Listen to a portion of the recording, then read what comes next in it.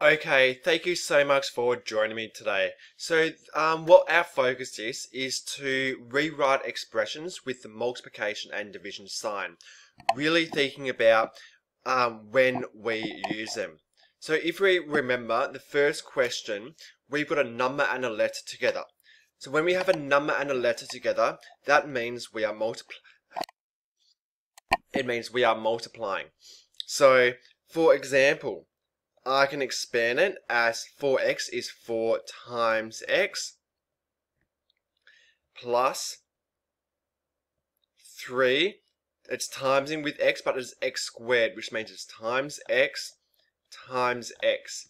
Now, if we think about order of operation, we always do multiply before addition. So we'll always do 4 times x first, and we'll always do 3 times x first before we add them. So we don't need any brackets.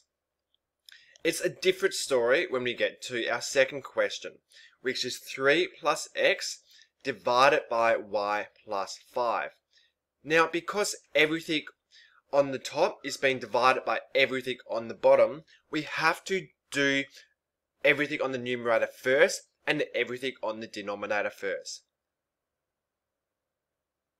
But we need to make sure that when we take away the fraction line, it still looks like that.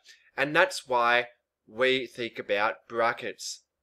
So if I put brackets around my 3 plus x, and I put brackets around my y plus 5, it tells me that I must do them before I divide.